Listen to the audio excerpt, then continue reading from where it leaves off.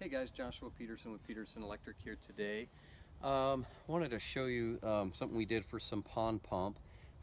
This is the backyard, a very nice, very nice home here, and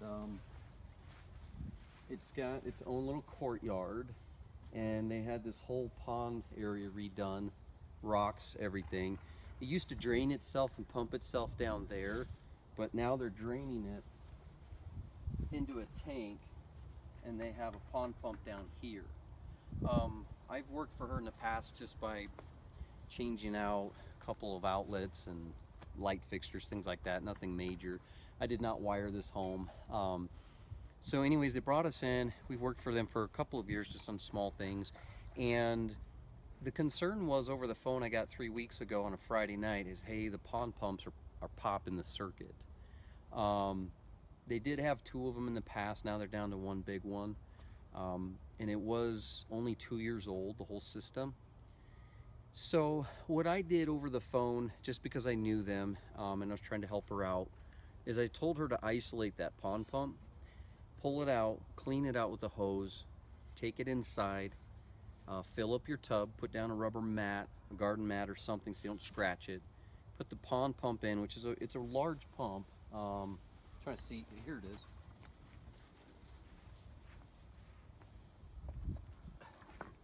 Put this in the tub, and then at that point the water will suck in and push out. So, but then they just take this and plug this in to the GFCI in the bathroom. The GFCI in the bathroom does travel, but in this brand new house, a lot of these outlets, the bathrooms were separated except for maybe 2 bathrooms, because there's 5. So I didn't have to worry about another load with a bunch of lights from a house in the 1950s tied together. This house was built, like I said, 2 years ago, so we knew this was a good test. So she plugged it in, and she said it was popping that circuit. That tells us right then and there that this pump was starting to go bad, because we isolated it away from the area, and we did the same test, GFCI 20 amp circuit, and see what was going on. Bottom line, there shouldn't be this amount of rust within 2 years or 18 months for that kind of hard water. You know, I can't prove by the date on the pump, but my thought is what if the guy had originally put in a used pump he thought was good, and it was. But, you know, I can't figure that out. But the bottom line is we need a new pump. And the other thing they did is they ran the extension cord under the grass, put it down, and then it fed in that same location. So you can't use an extension cord more than 30 to 60 to 90 days, typically for construction purposes or Christmas lights, things like that. I've seen that many times. Landscapers put in just an EB pipe schedule 20 that you use for underground sprinklers, 1 inch, 1.25 inches, put that head through, pull it through, use the extension cord there, and they think they're good. You know, it's good for a while until rabbits chew it, or the connections they put in, they get water in these fittings. So you have to put in an in-use cover like this. It's an extra hard duty, and it seals it. And then you pull out this sleeve down here and just put it to the side, and then they'll put the cord in, and then while in use it can stay shut. Do be careful. It's a great wasp nest, definitely a great condominium for them, I should say. So normally I don't like any kind of landscaper or guys that work for them that aren't electricians, you know, licensed to do any underground, because I'm pretty particular about it. But you know, they ran a 2-inch PVC schedule 40, which is like that size. That's good for 3/0 going to a house, or 2/0. Definitely could probably pull you know, parallel runs of 4/0. But anyways, they put a single one in there in 2-inch, and then I had to figure out how to adapt that. And I wanted to just put in a 1-inch PVC. That would have been plenty, because then you can get a 1-inch bell box and adapt right away. Or you can go to 1.25 inches if you feel you need a little more space for some low voltage number 10 or 8 gauge coming through. Typically though, with your low voltage that's 12 volt DC for your lighting outside, LED or halogen, you're going to want 2 conduits separated anyways, because it's a different voltage and different potential, and you don't want to induce that voltage onto the other line, affecting it. And the fact that, you know, this pump's running 12 amps all the time, and this runs all year round. They don't even winterize this. So keep that in mind to run 2 separate raceways. It doesn't hurt for your low voltage because it's a fatter wire, lower voltage. Put that 1.25 inches, and then put this in 1 inch, and you should be just fine. You could do a 3/4 as well, but it's only 60 foot. So let me show you what I did. And I know a lot of inspectors would not pass this, so I don't like to disclose too much, but this went to a 2-inch PVC coupling. Then we found in the plumbing section of Home Depot, it's going to be an adapter for 2-inch, and it slips in. There's no thread, but then this portion is threaded to fit a 3/4 inch MA for that male adapter. Then it comes up with a piece of Schedule 40 here, or Schedule 80 there, just about an inch, and then an MA right here as well, and then you screw your box on. I can't say that's the best way to do it, but I don't live in a world where I always get to come out and tell them how I want it done. Sometimes I get called out after all the grass is in and all the flagstone is in, and then they decide to tell me, here's what you get to work with. Now, if they put in, you know, this kind of pipe here, and they want me to sleeve that all the way through, you know, you could if you did a UF cable and it's going to be 120 volts. But if you're getting a 240 volt system and you need 4 wires going out to that area, it's not going to work for a shed or typically a hot tub. You want to be in that direct burial with a Schedule 40 underground and an 80 above ground. So let me show you what I did. I made that work over here. I got all that to fit and sealed it with PVC glue, and I did it also with some silicone. On this side, this is what I had to work with.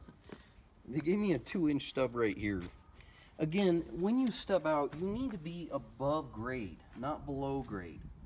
But I did run this with a UF 12-2 cable, so that's all that's in there. So it's still rated for sunlight, water, and pretty much dirt. But there is no, you know, aggressive rocks that are going to pinch that UF cable because it's all in a 2-inch PVC. When you glue your fittings together, you want to make sure you're measuring that out when you're going from your bell end female to your male. So you may want to come out here and measure that across so you know how much to push it in. If you push it in halfway and glue it, 1, you're eventually going to get water in there and debris and mud over time. 2, when you shove in your fish tape, you're going to get stuck if you shove it this way. You always want to shove it with the bell end going that direction down. Because if I shoved it this way and it wasn't in all the way, that fish tape's going to get stuck, especially in a 2-inch PVC for using a 12-2 UF. Bottom line, you know, I wasn't going to make them rip it out. You guys are probably looking at the video and go, why didn't he just go to here and put an extension ring? That's a good point. Problem is this outlet jumps over to that corner, to the basement, to the front of the yard. I mean, this outlet jumps. That outlet was completely dedicated for the courtyard, which was originally part of one of the pumps up here. So what we decided to do is come in at the back side of the job, unfortunately, and they didn't want to retrench anything because it was already done. So what we told them we would do, we would find a way to adapt it from 2-inch to 3/4, put in a junction box, bend it, and then bring it up. You're not going to find those kind of fittings there at Home Depot. I used a heat box. If you know what that is, just Google it. You'll find it. It's typically a $300 to $400 box if you get a 4-footer. It goes up to a 2-inch size, and we just heated this up. Prefabbed our own PVC Schedule 40 here, put it in the MAs on both sides, did that same thing on the other side, adapting it, coming from here and going up. Okay, I always seal with caulking around my top fittings, even around my top of my screw-in rings right here, especially if there's a GFCI. This is just a J box. We later could put it into an outlet. They will bury this, and we will have the shrubs grow up over time and it'll cover this. I did use just a little bit of Grace paint to match, so I made these fittings look a little bit more blended. And that's a mini strap. That mini strap gives it a 1/4 inch off the back of the wall, so any snow gets in here, it doesn't start to eat at the bottom of the stucco. It actually melt and just comes straight down. The other thing is that when we bent this, we just did a quick 90 with an offset, or a kick, excuse me, and we went right in here to an extension off of the box that was already in there, allowing us to 3/4 into the bottom of this box. And then over here, here's what you have to pay attention to. We labeled our circuit. We always like to do that. Circuit 27. This is a WRTR rated GFCI. GFCI outlet 120 volt. It does not have to be AFCI'd unless, of course, this receptacle was sharing inside a livable area in 21012. Then this would have to be AFCI'd at the beginning of the circuit. But it only feeds to here, so it's only GFCI'd coming down. So with this in-use cover, we'll probably won't even use this outlet, so just go ahead and keep these little sleeves inside of here just so it doesn't build up as a wasp nest. And then you'll shut that and you're good to go. But again, adapting a 2-inch to a 3/4 to go out 60 foot plus another 15 feet here was close to 80 feet from A to B, and we got them a dedicated circuit. Again, I'd rather have been over there, but I know this outlet was dedicated by tracing it, so we came over here. So if you can, you know, trace out your circuits and the next time have that trenched, you could have a little bit more inconspicuous. But this is kind of where this stubbed out from the bottom of the crawl space down there. So anyways, guys, thanks for joining us. Hopefully you got a few good hints out of this, and let me know your thoughts. Have